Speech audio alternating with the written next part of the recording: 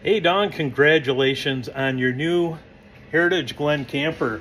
My name's Steve from Lakeshore RV. I'm going to do the video orientation on it, and I look forward to seeing you guys come here in a couple days. I'm going to walk through and show you the basic operation of it, and of course, if you have any questions while you're using it or while you're here, feel free to ask, and I'm always available on my cell, 231-736-9162.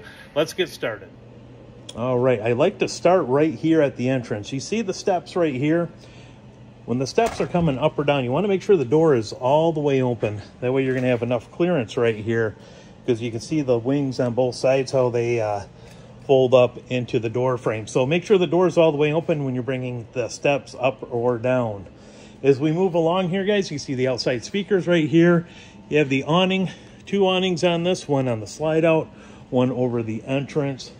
As we come forward here, you can see the extend retract button. That is going to be for the front stabilizer jacks. Your pass-through storage right here, guys. Turn the light on for you. You have your power cord right here. And then also jacks to manually crank in case the motor goes out on this. You can manually crank the jacks up or down. And same with the tongue jack. This is a power tongue jack to get it on and off of the vehicle here. Simple button operation right here. And then at the top, you can take one of the wrenches and manually bring that up and down. Batteries right back here. And then you have your two 20-pound tanks right up front for propane. And those are going to be full. As we come around to the side here, it's going to be the other part of the pass-through storage. Nice thing about this, it has a magnet right here. Move towards the back here, guys. You can notice right here, this is going to be the exhaust. This is your hot water tank right here. So when the hot water is running, just make sure you don't have anything leaning up against it. This will get awfully warm. City water connection right here. And then fresh water connection to fill the tank. And then also below, this is going to be for the black tank flush to flush out the sewer tank. One thing, if you're going to hook a hose up to this, make sure, and you see right here, the guys are just going through and cleaning the drains one last time.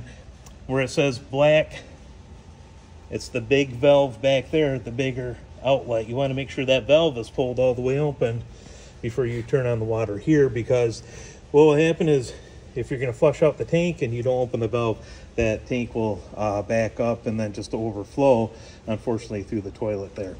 Next to that, this is going to be your exhaust for the furnace. Again, if the furnace is going, make sure you don't have anything close to it that it gets extremely hot.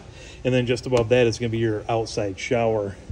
As we come along towards the back of the camper here, you can see this is where we're going to plug in our power cord. Right here, this is detachable. Plugs in just like so. And then off the back, you have your spare tire on the bumper. And then also, they had put on just a little 2-inch receiver. If you want to put like maybe a little bike rack or bumper buddy back there, you can go ahead and do that. If you're at a park that has cable, you can hook up right here. This will go into the different spots for the TVs, and then satellite hookup would be right there if you happen to have a satellite dish that you're going to hook up to the camper. And then on the back side here, again, extend retract. That's going to be for the rear stabilizer jacks on the coach here. Moving to the side where it says park cable, this is actually coming out. So if you want to put a TV out here, you do have a power outlet and then a cable outlet as well to hook up. And this would actually be a mounting bracket for a TV if you want to do that. So let's go to the inside of the coach. And you'll see right straight away from the door here is going to be your control center. This is where you're going to operate your awnings and your slide outs, your water pump right here, your water heater is going to be right here, tank heater, which is going to be for the heat pads on the tanks, and then the different lights inside here. To check the contents of the tanks, simply just push right here and it will show you batteries full, blacks, gray are all empty, and then fresh water is empty as well. But that's going to be your main control center right there. As we come into the living area, your lights right here, see just a little push button to turn those off and on. The theater seats, these are going to recline. See right here, there's a handle to pull that to recline it. And then at the back here is going to be a hide-a-bed sofa. This will make out into a bed. And you can see just right alongside, you're going to have outlets as well as USB ports on both sides of the sofa. Your Jensen TV is in the entertainment center there, along with the Jensen stereo. And that is a AM, FM, CD, DVD player. Also has Bluetooth capability. And like I showed you, the speakers outside, you do have speakers inside as well. You can see the two on the right and left of the stereo. Below that is going to be the electric fireplace, and that does actually put out heat. So a little bit more than just decorative. It is functioning as far as putting out heat. Next to that is going to be your 3-burner stovetop. That is going to be operated right here. Has a spark ignition, much like you'd have on a grill. Underneath is going to be for the oven. And that is going to be right there. Microwave is just like what you have at the house. Nothing different about that except for the size. It's going to be a little bit smaller. Travel lock right here. This is to open up the fridge. And fridge is on. This is 12 volt. This runs right off the battery, or when you're plugged in, you have a converter down here. And what this will do is it will take the shore power, the AC power, convert it to that 12 volt power, so your fridge is always going to run. So you can see your breakers right here, as well as your 12 volt fuses, and those are all labeled right there. So if you have something that's not working, first place to check is going to be your fuses as well as your breakers. Right here, this is the thermostat to operate the AC for the back, and then also for the heat. The bottom button here is going to be the mode to turn it on. So we're going to cool, heat, and then back to off. Now on the bathroom,